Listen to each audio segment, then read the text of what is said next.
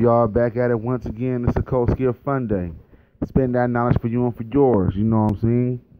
And first of all, I gotta give a shout out to my ancestors for giving me the knowledge, wisdom, and understanding. And second of all, I give a shout out to y'all. You know what I'm saying? The subscriber and the watchers out there. The channel been blowing up. Much love to all y'all. And this one right here is from the Business Insider. Excuse me. And why the Nazis studied American race laws for inspiration.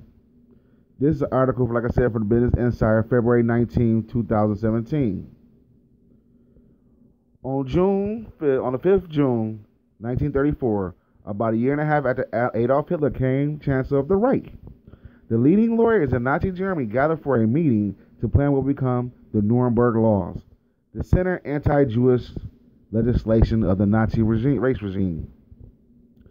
The meeting was an important one, and a stenographer was present to take down a verbatim transcript to be preserved by the ever-diligent Nazi bureaucracy as a record of a crucial moment in the creation of a new race regime.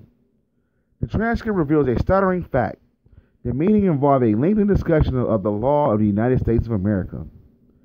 At its very opening, the Minister of Justice presented a memorandum on U.S. race law, and as the meeting progressed, the positions turned to the U.S. as example repeatedly. They debated whether they should bring Jim Crow segregation to the Third Reich. They engaged in detailed discussions of statutes from 30 U.S. states that had criminalized racially mixed marriages. They reviewed how the various U.S. states determined who counted as a Negro or a Mongrel and weighed whether it should be adopted U.S. techniques in their own approach to determining who counted as a Jew. Throughout the meeting, the most ardent supporters of the U.S. model were the most radical Nazis in the room. The record of that meeting is only one piece of evidence in an unexamined history that is sure to make Americans cringe. Throughout the early 1930s, the early years of the making of the Nuremberg Laws, Nazi policymakers looked to the U.S. law for inspiration. Hitler himself, in Mein Kampf, described the U.S. as the one state that made progress to the creation of a healthy racist society, and after the Nazis seized power in 1933, they continued to cite and ponder the U.S. models regularly.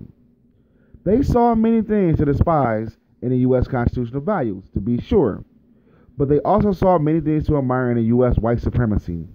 And when the Nuremberg Laws were being promulgated in 1935, it almost certainly the case they was reflected direct U.S. influence. This story might seem incredible. Why would the Nazis have felt the need to take lessons in racism from anybody else? Why, most especially, would they look to the U.S.? Whatever its failings, after all, the U.S. is the home of a great liberal and democratic tradition. Moreover, the Jews in the U.S., however many obstacles they might have confronted in the early 20th century, never faced state-sponsored persecution, and in the end, America made immense sacrifices in the struggle to defeat Hitler. But the reality is that in the early 20th century, the U.S., with its vigorous and creative legal culture, led the world in racist lawmaking. That was not the only other true Jim Crow South. It was true on a national level as well. The U.S. had a race-based immigration law admired by racists all over the world, and the Nazis, like their right-wing European successors of the day, and so many U.S.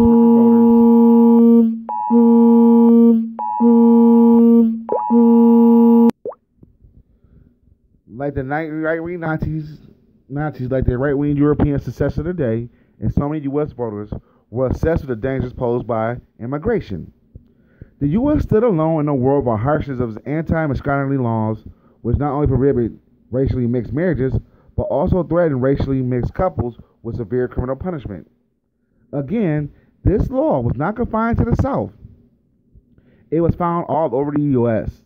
Nazi lawyers carefully studied the statutes, not only the statutes of such states as Virginia, but also such states as Montana.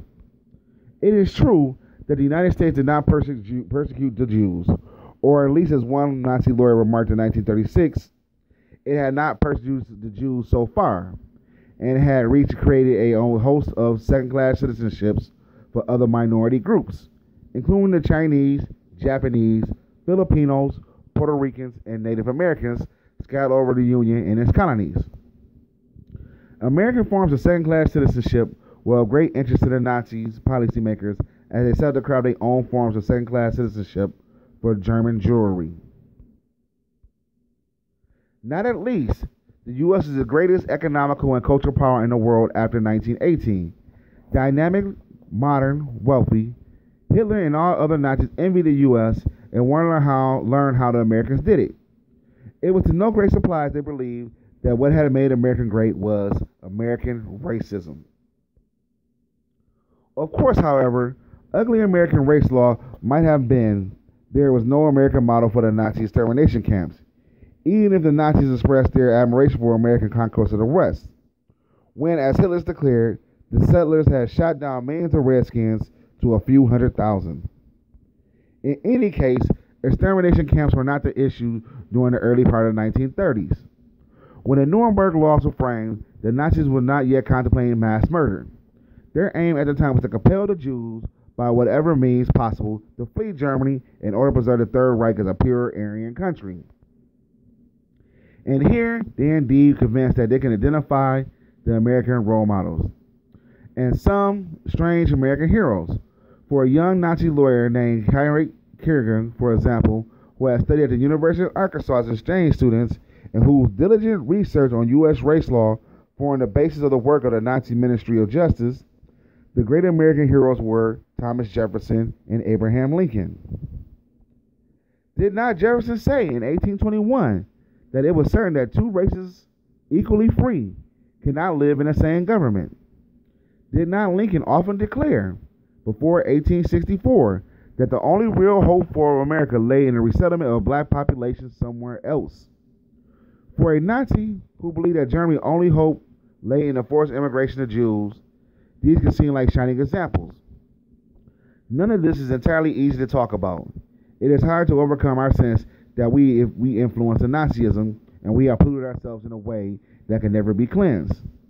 Nevertheless, the evidence is there, and we cannot read about it without either German or American history.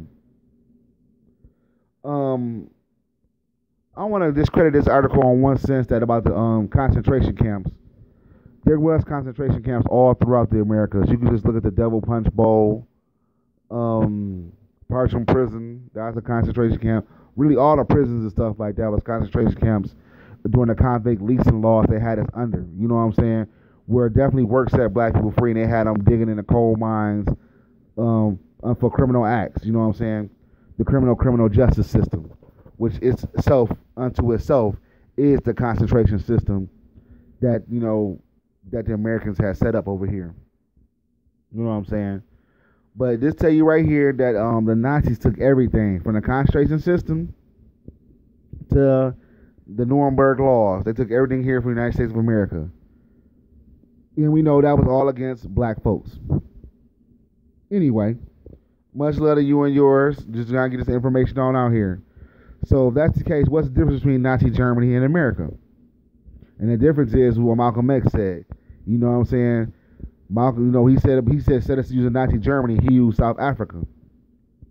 South Africa speak apartheid, and they practice apartheid.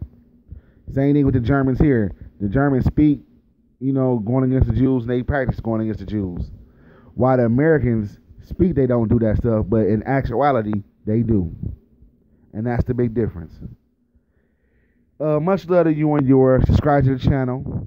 Have a good one. Hope you learned something. Peace.